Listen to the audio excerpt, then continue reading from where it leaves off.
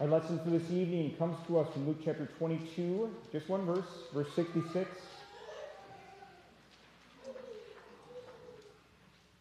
At daybreak, the council of the elders of the people, both the chief priests and the teachers of the law, met together, and Jesus was led before them. So far the word.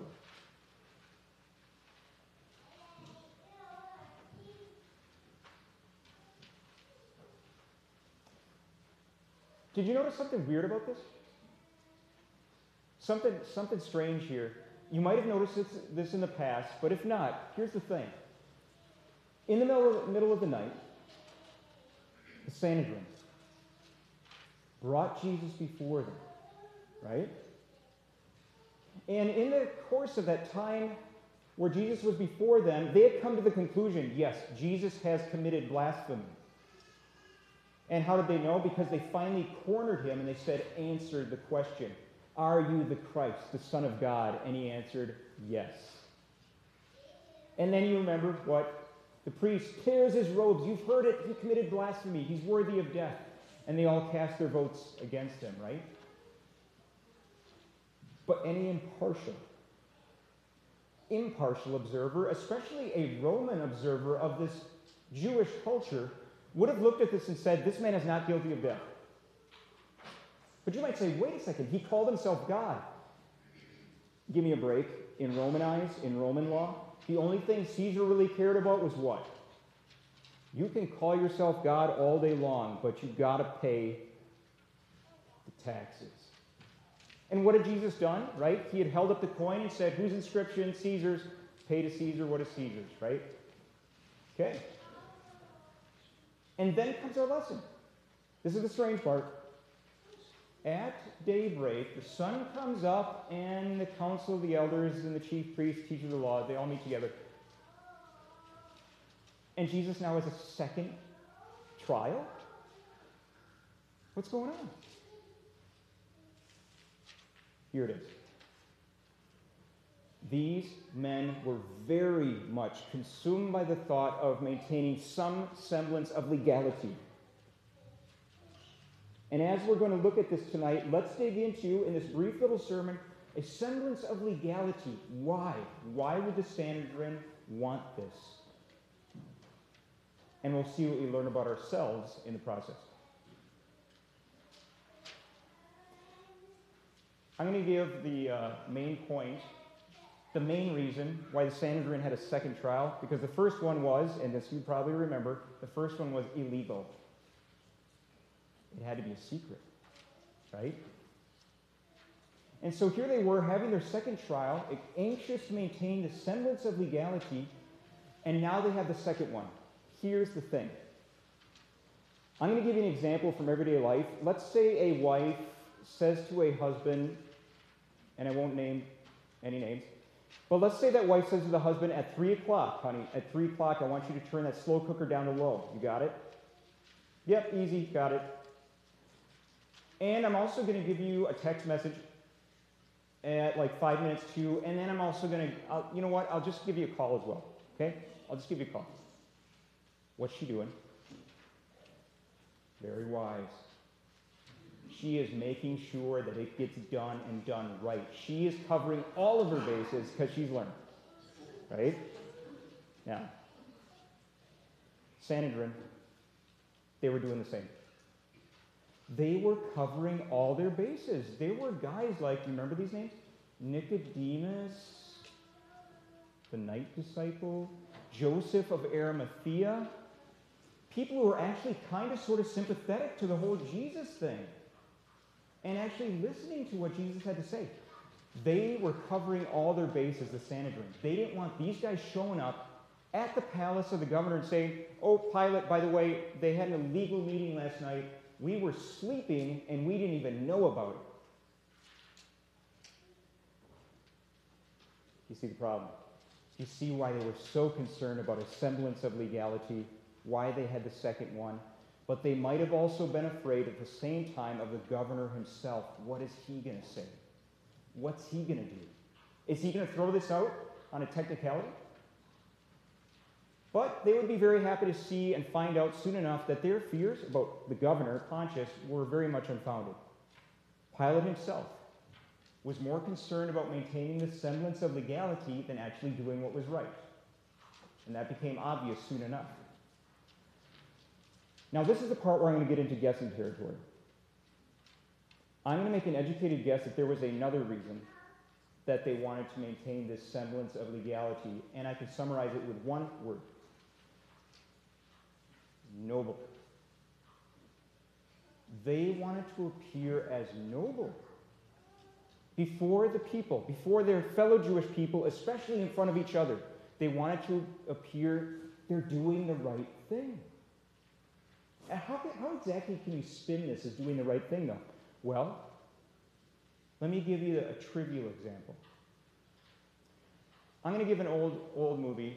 This is the first of like 4 movies, I think. It was called Shrek. Came out some years ago. The bad guy in that movie, you don't have to know the story at all. It doesn't matter. Bad guy, Lord Farquaad. He was standing before a whole bunch of knights. They're going to go off to save the princess from the dragon, and he gives a speech to rally the troops, and he says to the knights, "Now, it might very well be that many of you may lose your lives to save the princess from the dragon, but that is a sacrifice that I am willing to make." See it? How noble. Sanhedrin. They were doing the same thing. In fact, they wanted to be more than just noble. They wanted to be seen as patriotic. Do you remember when God, Holy Spirit, chose, this is pretty rare, he chose to speak through what we presume to be an unbeliever, Caiaphas? And Caiaphas made a prophecy. He said, it's better if one man die than the whole nation perish. The epitome of patriotism. It's better that one American die than the whole United States of America and its people die. How patriotic. Do you see why they wanted a semblance of legality? The rules. They were doing it by the book, but the rules had become a justification for a lack of love. Think about the simplest of parables that Jesus gave. He gave more than one on this, but remember the Good Samaritan? The Levite, the priest, they see a guy literally bleeding out of the side of the road, and they pass by, but the good news of that parable is they showed up to work on time at the temple. Yay! How noble. How punctual. They were doing their jobs. Now, you might say the Sanhedrin and what they were about to do to Jesus, that is a much more extreme example of guys doing the wrong thing but trying to look noble and patriotic. And that is why Jesus said about them, and they were about to fulfill these words in spades. He said to them on Tuesday of Holy Week, "You people, the leadership, you are so good at straining at gnats, and yet you swallow," remember? "Camels whole." Kind of a gross imagery, right? Disgusting, but you understand. Seeing the forest for the trees. We have those kind of phrases in English. Same exact thing. And here is where, right after Jesus said that, so quickly, they gave ammo. They gave Jesus ammunition for the truth of his words. They proved it. When they came to the steps of the governor, Caesar's representative, and they got to the palace, and you know what they did? This would scare me. I'd be scared to do this. They told the governor, "Hey, yeah, you soldiers, go ahead and, you servants, go ahead and tell the governor to come out to us. We'll wait." Remember why they said that? Because it was the Passover, and they didn't want to become unclean by going into a Gentile's house, however grand the palace might be. Straining at gnats and swallowing camels whole. Lynching the Son of God after thousands of miracles and so much preaching, even seeing the miracles face to face with Jesus, and yet lynching the Son of God. How does it come to this for any human being? And why do human beings do this? They do something that, you know what? In the back of their head, they know. And yet they want to appear noble. Why? I'll give you one reason. I hope this is extremely easy to understand. Here we go. Because it's so much easier. Now follow me on this. Having a semblance of legality, doing something that appears holy part-time in one part of your life is so much easier than God laying down his law. What a burden that thing is, right? Speaking from my sinful nature, what a burden the commands of God are, where he says you have to follow it all the time, from beginning to end of your life. That sounds exhausting, doesn't it? Exhausting. A semblance of legality is so much easier. But true followers of the way, they don't do things by the book. Now, you hear me say that, you might say, wait, what? Did you just say, Pastor? They don't do things by the book. But Jesus himself was a by-the-book guy, right? He said, and I think this was Pastor Helwig's sermon, I will keep the Passover. That's doing it by the book. And if you look at the ministry of Jesus Christ, he did every single thing by the law, by the book. So when I say true Christianity is not about doing things by the book, what I mean is, it's not about doing it just only by the book. Because what did the book require? Well, you could give the example right towards the end of Jesus' ministry. In the Garden of Gethsemane, I think this is pretty safe. I'm not going out on a limb when I say this. Jesus did not murder anybody in the Garden of Gethsemane, even though people came to arrest him, right? God's commands say, do not murder. Jesus did it. Good job, Jesus. You kept the book. But then, Jesus picked up what? And he took that organ, bleeding, and he put it on the side of a man's head, and the Creator began to recreate nervous tissue, blood, skin, to the point where you would never know that he had lost his ear. Good as new, the Creator did not just follow the book. He loved the man who had come to arrest him. You see the difference? Truth is about love for my neighbor. This is where it gets uncomfortable because this is about us.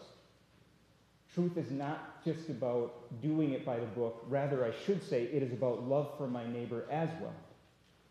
Truth considers not just the letter of the law, but the intended purpose of the law. Because let's be real here. Anybody who is not really a follower of the way, the truth, they don't care about the letter of the law, and they don't care about the Spirit. All they care about is taking a law and twisting it to their own purposes to make themselves look good. If we're honest with ourselves, we have to admit, by nature, we love this semblance of legality thing.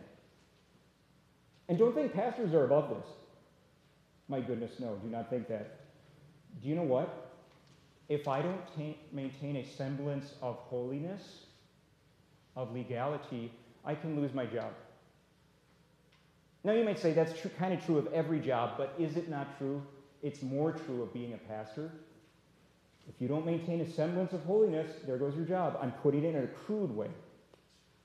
But just to make it clear, right? A semblance of legality. For yourself. Don't you sense that natural professional inside you who, in front of other people, oh, we're at church, okay? I'm going to be best behavior, right? So that people assume that when I'm not in the public eye, I'm above board as well. And people do this. It works. They think you're just as good in private life as you are in public. It works. And we know that this semblance of legality can fool others into thinking that we are something more than what we necessarily are by nature. But God's no fool.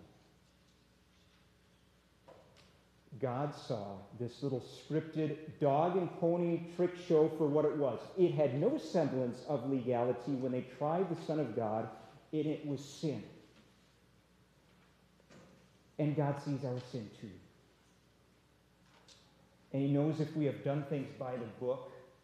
And he even knows, I hate this part because it gets so detailed, he even knows when our attitudes do not conform to a right, holy action. Let's be real, right? I like to say this. When you do a right, good thing, a good work, has our attitudes ever been 100%?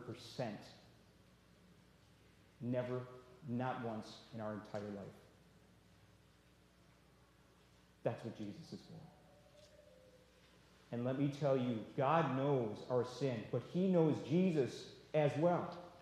God the Father knows Jesus so well that he actually sees us through the lens of Jesus Christ. That is a miracle that please don't ever ask me to fully explain, but that is Jesus showing by the book legality and then taking it to the next level on a cross. The only reason we are here tonight is because Jesus did not do things by the book. He went beyond. And he loved until it killed him. Because he has done this for us, we don't need to worry anymore. Be liberated. Listen to this. Be free. You don't have to worry about a semblance of legality. If you do good work, at church, with your family, as a husband or wife, as a son or a daughter, as you do that good work, you're not doing it for them. You aren't. The more mature you become in the faith, the more you are doing it simply his love shown to me. And now I love you right back, Lord, and I even love the people around me. Even when they tick me off, even when they tick me off. So since Jesus has given us more, the semblance of legality, are you kidding me? We have genuine, real, full-time holiness from Jesus Christ. So we can strive for something higher, better. We can. Strive for an obedience, following the commands of God from the heart. From the heart. Amen. Please rise. May that peace of God, which goes so far beyond our human understanding, may guard your hearts, your sanity, your very souls through faith in the Christ. Amen. I now invite